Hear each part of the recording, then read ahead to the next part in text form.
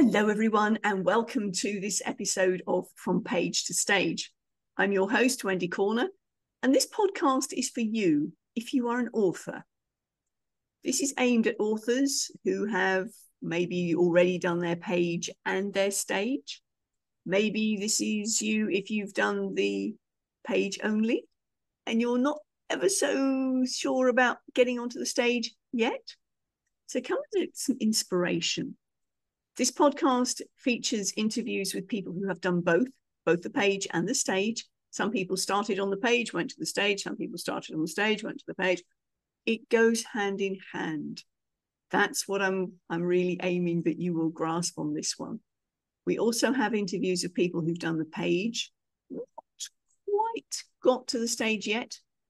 And so those people are sharing their stories very often for the first time. So if you come under any of those categories, I think I've covered all bases, welcome. Today, I am so excited to share with you an interview with the lovely Josette Diaz. Now, I could tell you a bit about Josette, but you know what? She knows herself better than I do. So I'm going to bat that one back over to Josette and say, welcome, and do share with us how you got to where you are now.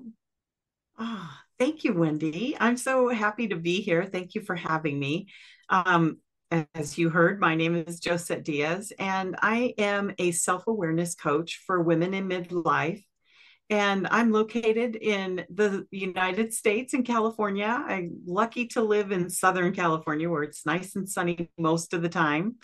And I work with highly successful women, and I take them from feeling like they are successful only on paper to living a joyously successful life from the inside out. And I use creative self-development strategies to assist women in aligning with themselves so that they live life with freedom and clarity and joy. So that's what I do. Love it, love it. So I'm going to ask you, we see that beautiful book in the background. Yeah. That's why we're here, isn't it, really? Because we're quite excited about this. Tell us, what prompted you to write your chapter? Well, actually, before we do that, tell us about the chapter. Okay. Yeah. So the chapter is, the book itself is about transformational stories. And so you are to write a chapter about a book that influenced you. And so I started thinking about what book that I read that I found the most influential, something that was consistent in my life that influenced me. Mm-hmm. And I thought about a couple of other titles, but I really came down to the first book when I was 21 that really sparked something significant in my life. Taught me several different things, continues to unfold as I revisit it every time, and that is A Course in Miracles. Right. So I was introduced to this book by a mentor, and I took a class that she decided to hold, and that was the beginning of the unfoldment. Right. Okay. And so it has a profound effect. It continues to have a profound effect. Mm-hmm. Tell us more about that, would you? Yes. Well, so A Course in Miracles, if you aren't familiar with it, it has 3 different books within one book. And so there's the text of the book itself, and then there is a student workbook, and then a teacher manual. And okay. So the pieces that I pay attention to is the text and the workbook for students. Mm-hmm. And that workbook for students gives you a lesson every day for one full year. So 365 lessons. Mm-hmm. And each one is assisting you with releasing the mind of what it conceives as its reality, so that you stay connected with the peace that all of us are born into. Mm-hmm. And allows you to serve your life with love, think with love, behave with love, interact with love, and to release what we consider to be all of the different belief systems that we are born into, that we adhere to, that we relate to out in the world. It's a lot. It's a lot, but it's wonderful. It's a wonderful book. I confess that when I went into it, I just couldn't get on with it. I think it was the language that, yeah, I will go back and revisit it, but it was, yeah, it didn't gel with me. So yes, it's something that I will go back and revisit. But the other thing is I had it on audio. So I'm wondering whether it would make more sense if it was in front of me text-wise. Yes, it probably would help, because what I find, when you first get into A Course in Miracles, you have to know that when you start this journey, it is written in a Christian language. Mm-hmm. So if that's something that doesn't resonate with you, you may not find this enjoyable, and it might not be the right path for you. Mm-hmm. So there's many paths. It's only one way. Mm. And so if you can interpret what is being said on the page, it's not a religion. It's not asking you to believe anything. In fact, in A Course in Miracles, it states that you don't have to understand it. You don't even have to believe it. It's the process of reading it, and your subconscious knows what to do with it. And so it's really just a guidebook to, like I said, let go of the things that we hold ourselves imprisoned by, just by believing in what exists in the world, if that makes sense. So an example could be, the first lesson is to take an object in the room and say, I look at the lamp has no meaning to me. Because if you consider in your home, you look at a lamp and you automatically just kind of recall, oh, when I bought that lamp, where it came from, who I was with. Not every time you look at it, maybe, but it is something that you think of off and on. And so it's releasing that attachment. Got it. Yeah. I think if I go back and look at it again or listen to it again, I'm in a very different space now from when I picked it up 5 years ago. So and as the books that I'm aware, because I know a couple of the other authors in your book, mm-hmm. the books that they've pulled on they've said that they've revisited and revisited, because the thing is, every time you go back to a book, you've changed. Mm-hmm. And you see something else in it that, well, it wasn't there last time. Well, it was there, you weren't. That's right. Yes. So yeah. Oh, thank you. You've given me that sort of nudge to go back and check it out. Yeah, way good. Down in my library. Yeah. Dust it off. Yes. I'm audience, a bit of a personal interjection here. I'm on the road and I have very few books with me because I have literally 20 kilos weight limit. So most of my stuff is either audio or Kindle, because much as I love the feel of a book and turning those pages over, it weighs. And when you've only got a 20 kilo weight limit, you have to go with the electronic version. Every little morsel counts. Exactly. I've got travel scales and everything. They even charged me for being a kilo over. Oh man. Oh gosh. Well, anyway, that's a beside the point thing. So we've got this beautiful book that you felt compelled, certainly drawn to share. Yes. The impact that the Course of Miracles has had on your life and continues to have. Yes. You revisited. I do. I wait for the call. So like this year, I started doing the workbook again. Mm-hmm. And I did something a little bit different this year, although I still reference A Course in Miracles. I've been following, there's an author by the name of Pam Grout who wrote A Course in Miracles Experiment. And so she rewrote each of the lessons in today's verbiage. So Right. she's made them a little fun. She's done it in a storytelling style. And so I've been using that to go through each day because I wanted something that was really light, kind of easy for me to reference. And when I'm actually unclear from her storytelling, just because that's how I've interpreted it, I go back to A Course in Miracles and kind of double check what it is that the lesson is. And so I did that to just have a good time with it. And in previous years, I haven't, before this year, it's been a couple of years since I picked it up. So I pick it up whenever I feel called to, whenever I feel like it's time for me to revisit some of those lessons, because they truly stay with you. And it's something that you consider in your everyday life once you've gone through them, and you kind of remind yourself of the process. And so I wait until I get that inner calling from myself when it's time to revisit again. Beautiful. Thank you. Thank you. Yeah. So that's what prompted you to be part of this book. Tell us a bit more about your speaking work, because you're not new to speaking. No. So share a bit more about that, would you? Yes. I deliver a message to women in midlife about being their own soulmate. And this Sorry, is about being what? I missed that bit. To be their own soulmate. Own soulmate. Right. Thank you. Yes. Because we speak of self-care a lot. We hear that often.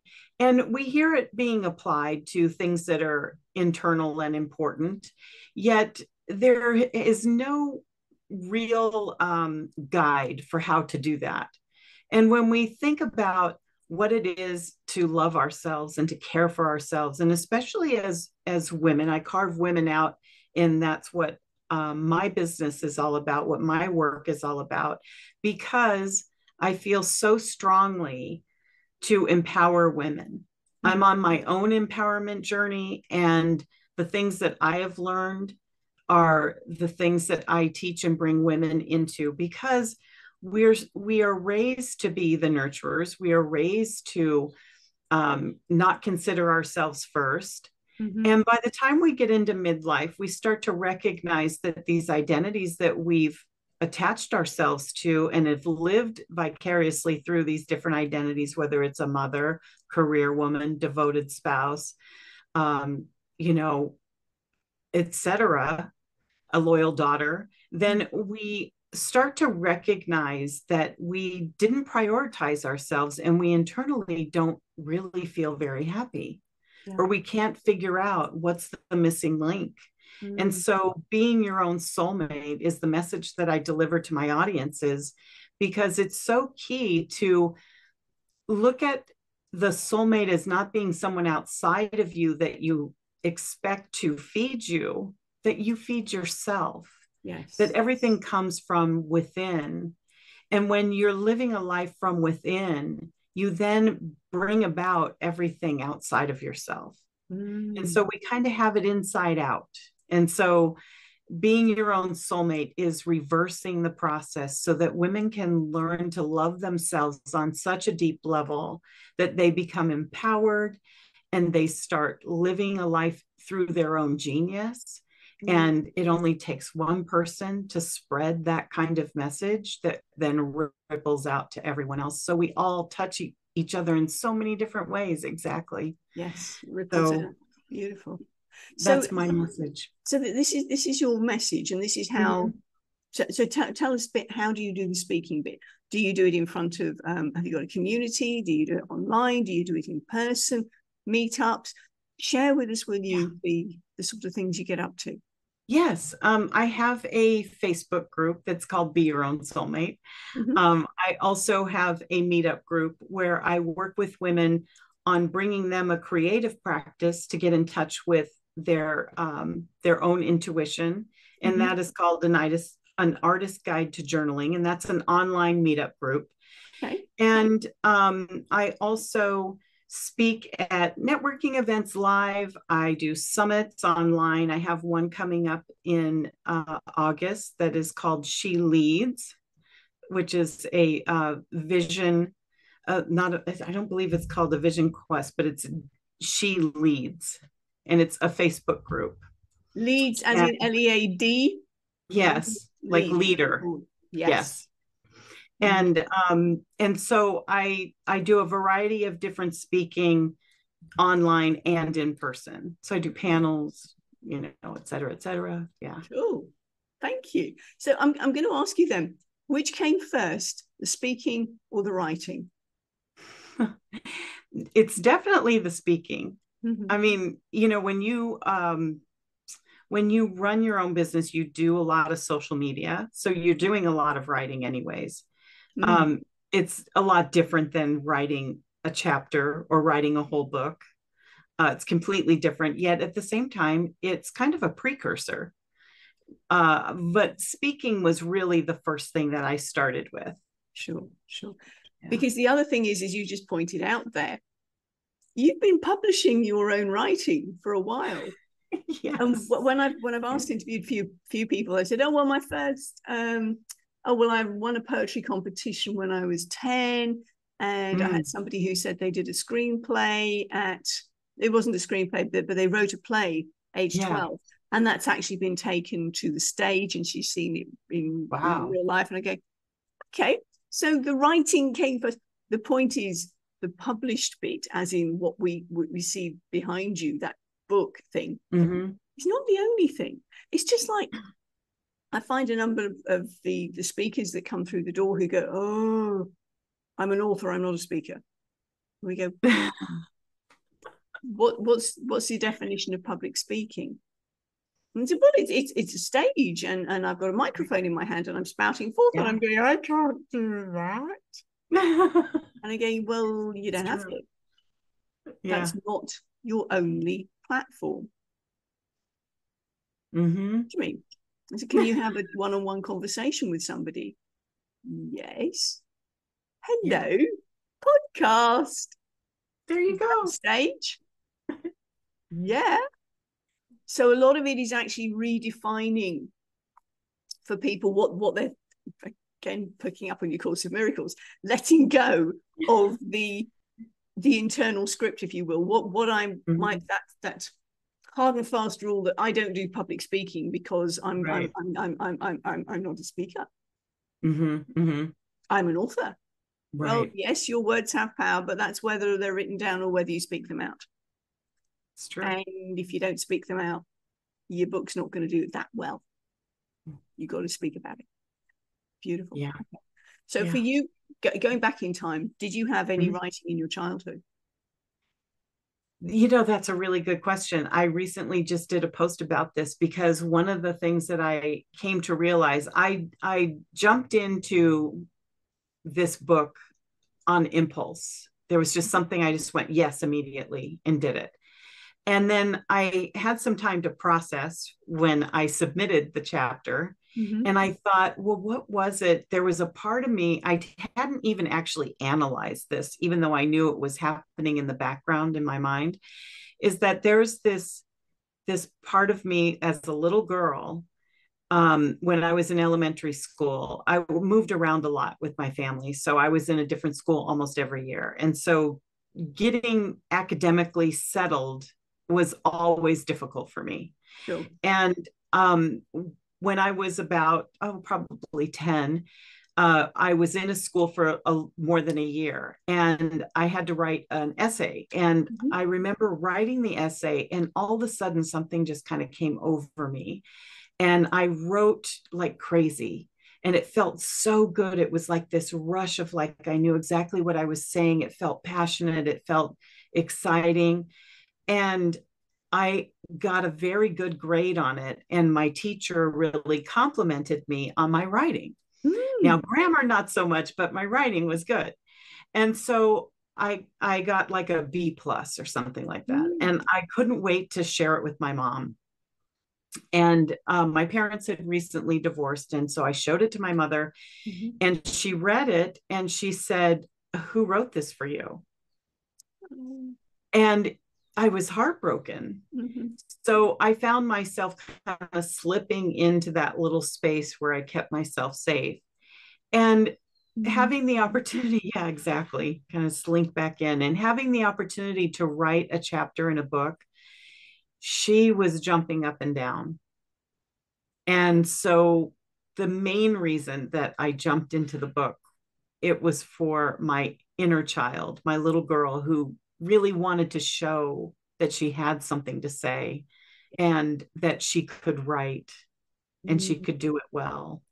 And so that was part of my reason why. I love it. I love it. Yeah.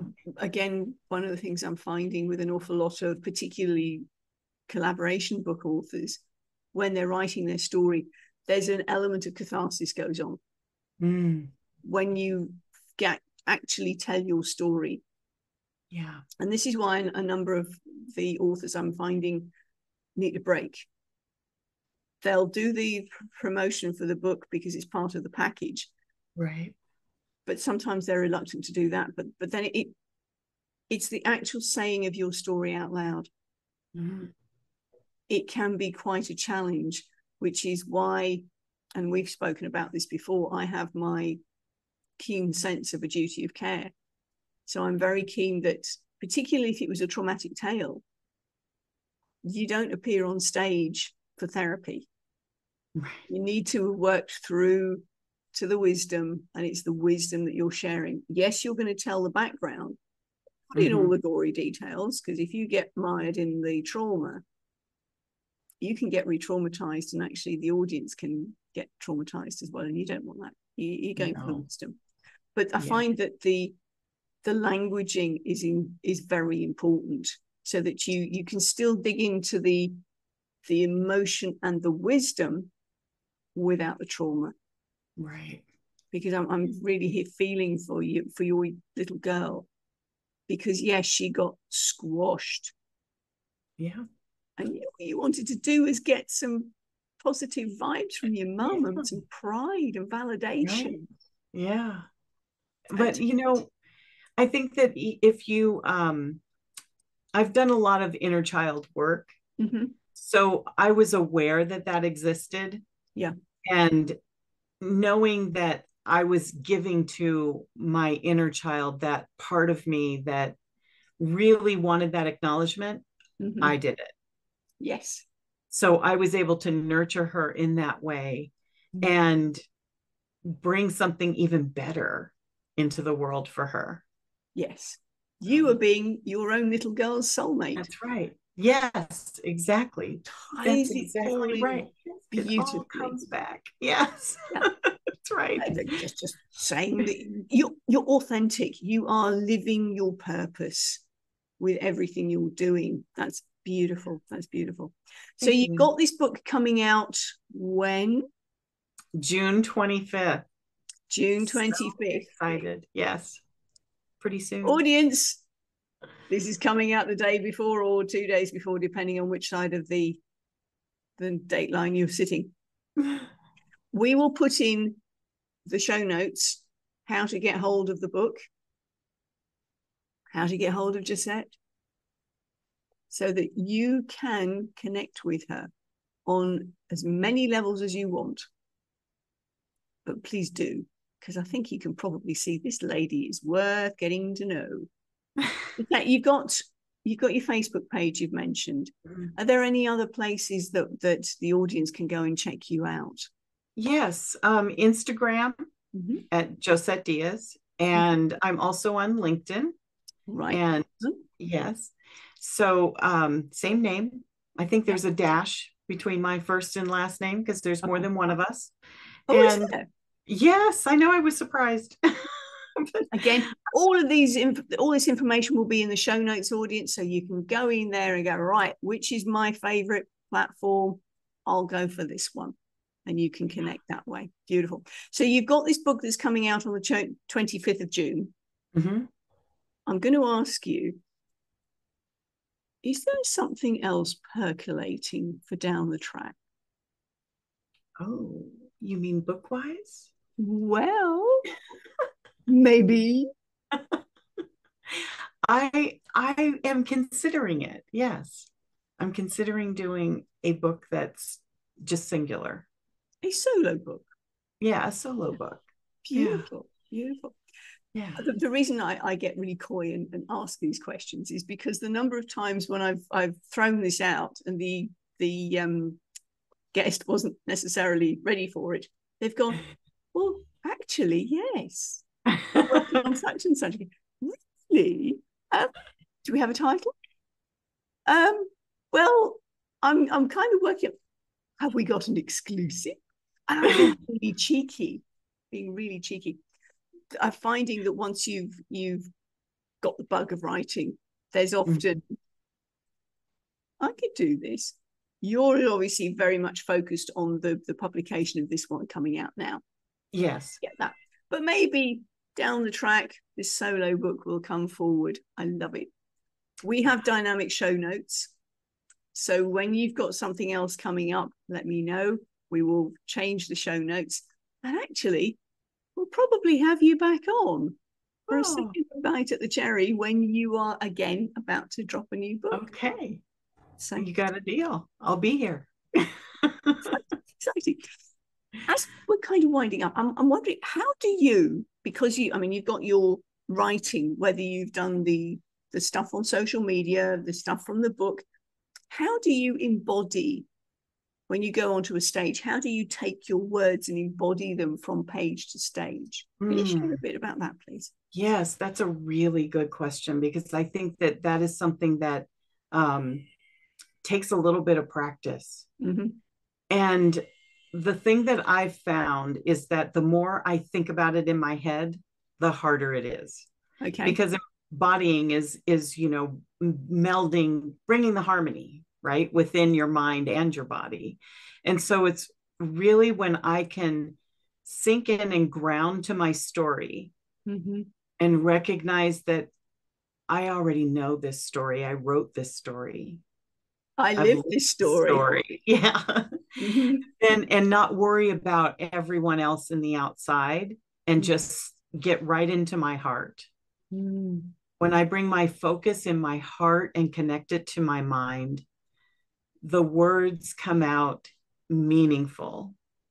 They come out discerning, direct, and connected. And that is how I find it making a difference when I'm speaking, and I'm speaking about something that, really means something to me, and sharing a story that I know is going to help other women or other audience members. And that's what embodiment is for me. Thank you. Because that's the thing, isn't it? When you connect your head and your heart, where does the energy go through? Your voice. Yeah. And so when you're connected in that way, your voice shows it. There's that sense of connection. There's that sense of, I'm living this. Yeah. If there's that disconnect, then your audience can pick it up. Right. Whether conscious, mostly unconsciously, but there's just that. There's something. They notice something, right? And I think that's also where you begin to magnetize people to your story. Yes. Is if you're really staying centered in your heart at the same time, then you're going to magnetize the whole room. Because people are drawn to your energy, they're drawn to your authenticity. They'll feel it. Exactly. And it's amazing then that some of the words that come out of your mouth actually really resonate almost verbatim with what's going on in somebody else's head. Yeah. Really, and if you can make that connection, right. Such a difference. Oof. That's good stuff. That's good stuff. It is. Yeah. That's the magic. Thank you. Just as we're winding up, have I missed anything? Anything else you'd like to share?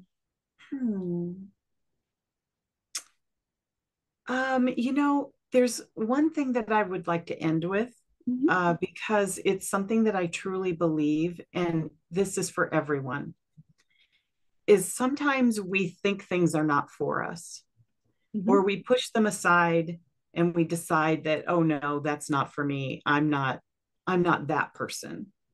And then they're going to find you. The things that are meant for you are going to find you. And if it shows up in your life and you've ever maybe wanted it, make sure that you consider it. Because even if you say no to it, it may come back around again. And it might have to really get your attention. And that sometimes isn't always fun. So, just recognize that what's meant for you is going to show up, and really consider what is in your heart to deliver. Thank you. That's real food for thought, isn't it? Thank you so much, Josette, for sharing with us your page to stage. Thank you.